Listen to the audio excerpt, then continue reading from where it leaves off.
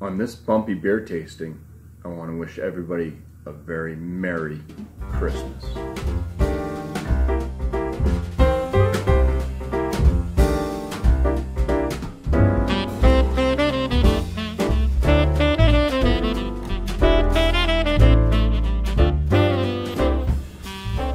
So on this Christmas Day, I'm going to be having the Imperial Stout from Founders Brewing Co. They're out of Grand Rapids, Michigan. The Imperial Stout comes in at 10.5% ABV, 75 IBUs. It's about 1.5 months old at the time of this tasting.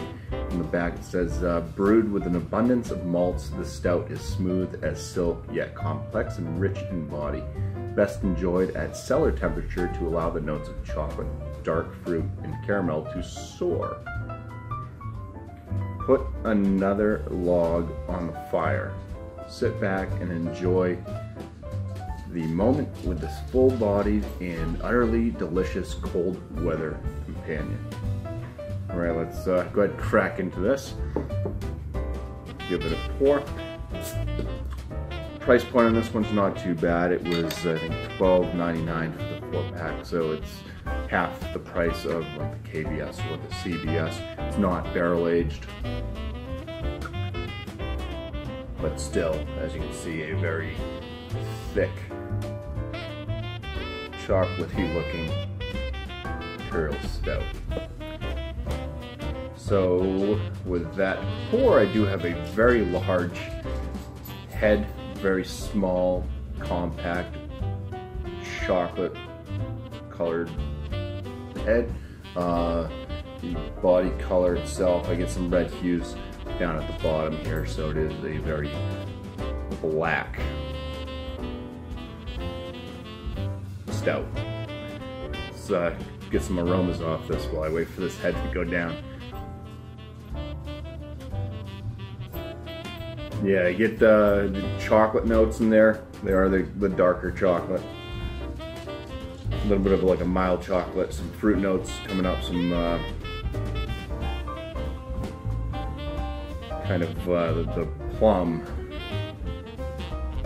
dates, a little bit of raisin type dark fruit notes.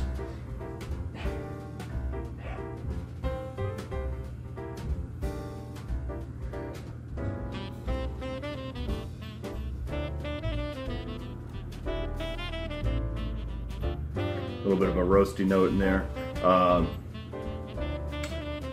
Try to go ahead in and get the first swig out of this. I'm probably going to come up with a face full of foam. So cheers.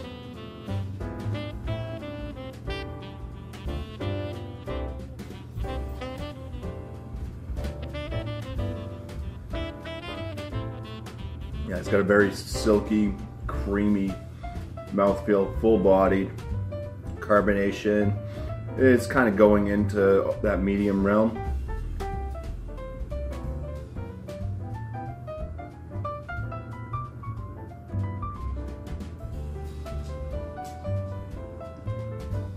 Plenty of roasted malt notes. Nice mild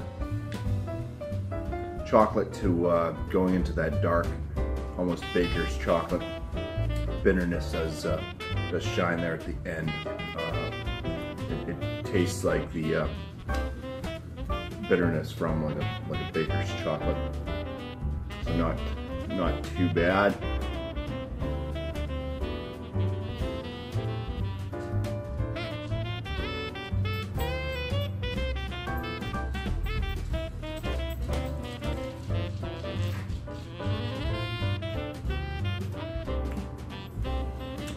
Little bit of like a dark fruit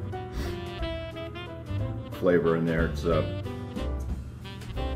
doesn't really shine through all the chocolate that's coming through in this one though.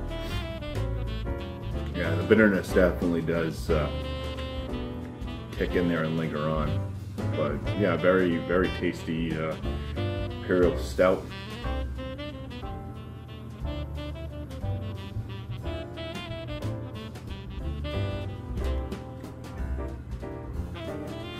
For a non-barrel aged stout, course, mini barrel age, almost anything, it tends to make them better.